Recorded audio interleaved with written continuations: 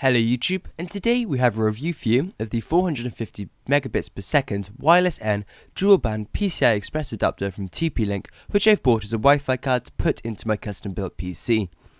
Click the annotation on your screen now if you want to see more information about my PC. This wireless card has dual band technology at 2.4 and 5 GHz, which is less susceptible to interference and has 3 aerials for improved signal.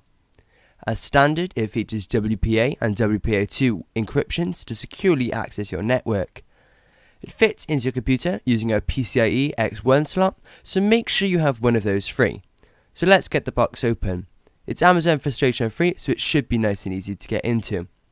First, we have the software and drivers contained on a mini CD, followed by a leaflet if you're installing this on Windows 8.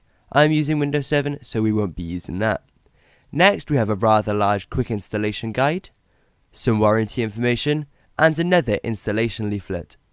Now we're past all the literature, we can get to the product itself. First, we have our 3 aerials, nothing too special there.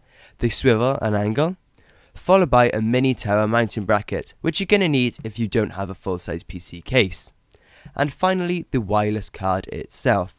It has a really small profile, which is great if your computer is packed or has lots of the PCI slots taken up. We're not going to need to change the bracket as I have a full-size case, so let's get to installing it. It's really easy to install. Take off the side of your computer, make sure you have a free PCIe slot, and remove the relevant section of the back of your case. Next, push the pins gently into the slot, and the card should fit in like so. Secure it with a screw, and it should stay firmly in place. Now we can attach the aerials to the back of the card like so, and the hardware installation is complete. My PC runs Windows 7, and installing the drivers with the disk takes no time at all.